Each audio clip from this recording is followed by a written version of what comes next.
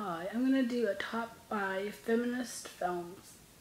These are films with very strong female characters that don't necessarily revolve around feminism, but the women in these movies are strong, they're independent, they're smart, they don't back down from what they want out of life. So, yeah, these are the top 5. Number 1 is Little Woman. This has a mother raising 4 daughters on her own, and she's making them very, very strong people. And they're constantly pitting, erasing what girls are supposed to do, especially in this time period where girls were expected to stay inside and sew and do housework and sit still and be pretty and marry and, all the traditional stuff. Their mom was encouraging of them being who they are and letting them play and letting them use their imaginations and educating them and doing everything that was kind of looked down upon for her to be doing. This time period where girls weren't really meant to be educated, she wanted them to be, and they were, and she supported them. Jo went off and lived on her own, which was unheard of at the time, and so it was just so full of feminism. It's unbelievable. And there's a scene in the movie where Jo is sitting with these men and talking about women and men's right to vote. Women hadn't got that right yet during this time period, and they said that women should be made to vote because they call them angels. And Jo says, men don't vote because they're good. They vote because they're men.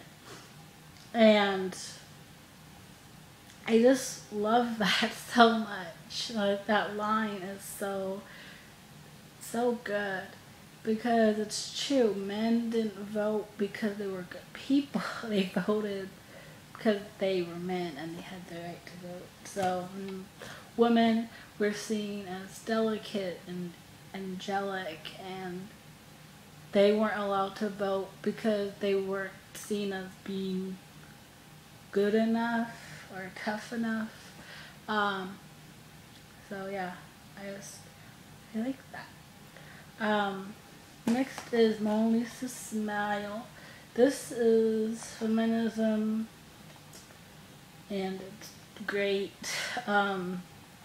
About Julia Roberts, who's an art teacher at this school for women, and she's trying to get them out of this mindset that they have to get married and they have to have a family and they have to have kids. She's not saying that she thinks it's wrong. She just doesn't want their whole life to be that. And they're going to school, and she wants them to get educated, and she wants some of them to actually use their degree that they're there for instead of just getting married and throwing it away because they feel like that's what they have to do.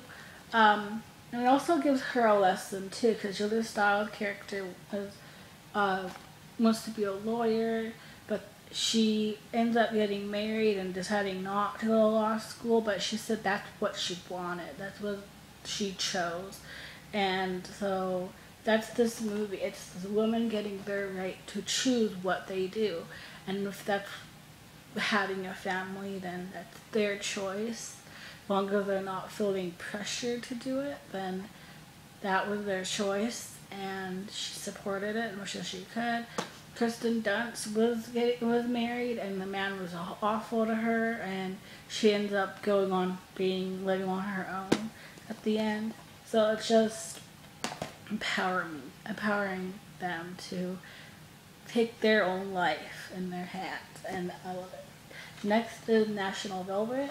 like not a feminist movie at all, but the mom is completely feminist, and I love her. She's just so encouraging of Velvet doing what she wants, even if she, at the time, she could have considered not able to do anything she wanted to do. Her mom was very encouraged.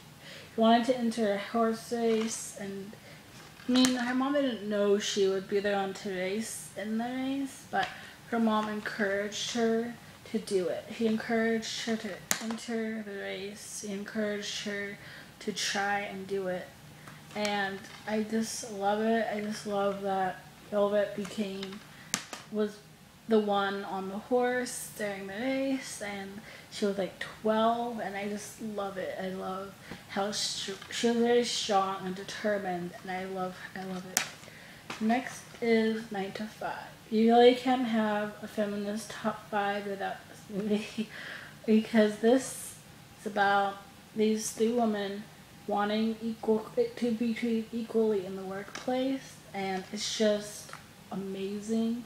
Lily, Dolly, and Jane, they were great together, and they really got their point across, and it was funny, and it was good. It's really eye-opening too, especially now, because you'd think by now a lot of this would be done, and it's not. So it's just very, very well done. And then last but not least is the First Wives Club. These 3 women are the feminist to the max, I think. Especially Bette Midler is like the ultimate queen. I feel she's just like one of the strongest people I've ever seen in my life. But again, I'm not talking Channing is in it, but she's killing herself in the movie. But I love her too. I think she's very mostly plays very strong roles. Lizzo, top feminist character. But First Wives Club, about these women who their husbands mistreated them, cheated on them mostly, and are getting revenge on them by taking their money and taking their businesses, and they're very, very tough and very smart, and I just love it. I love how they get their revenge. It's not hurting them physically, it's hurting them with their money, and because all of these women, they are responsible for their husbands being successful at their jobs, so they start taking what is rightfully theirs with the money and with the company that their husbands work at. So it's just wonderful, and I love it. So those are my top 5 feminist films. If you can think of, I know I have more than this in my collection, but if you can think of any, you're in your own, please leave them down in the comments or leave a video response, because I want to tell. That is all. Goodbye.